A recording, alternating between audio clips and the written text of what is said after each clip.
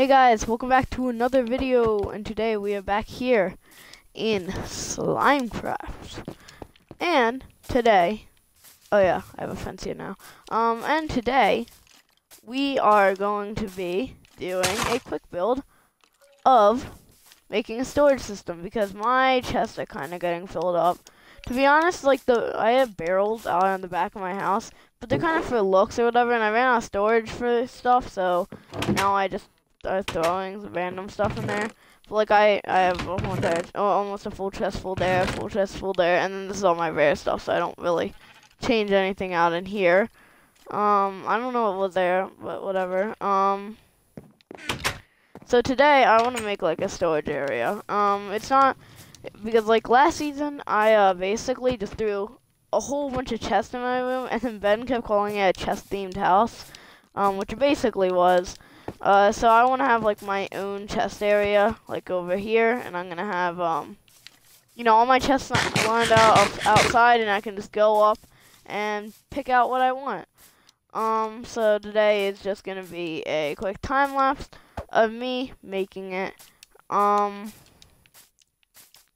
mean, you know, let's see how it is. It's gonna be pretty big just so I can like hold all this stuff because like later on in the season I'm gonna get more. But also there's room for expansion.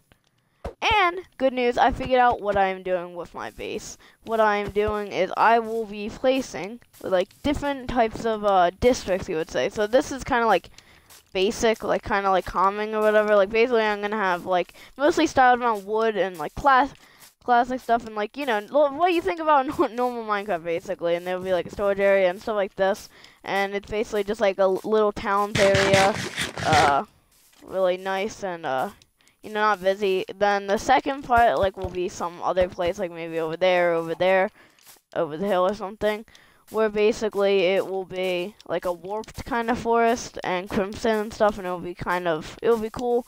And then some place like either there or over here, I will be making a type of base that's like old like England, where like the like in the city where there's like buildings close together and like it's made out of brick and stuff, but it's not modern, it's, you know, old. And I thought that would be kind of cool, and you know, and then it's gonna be like different parts about it, and then also I'm going to have I thought of something, and basically like I said, what's based off of, like I said it before, Sword Art Online.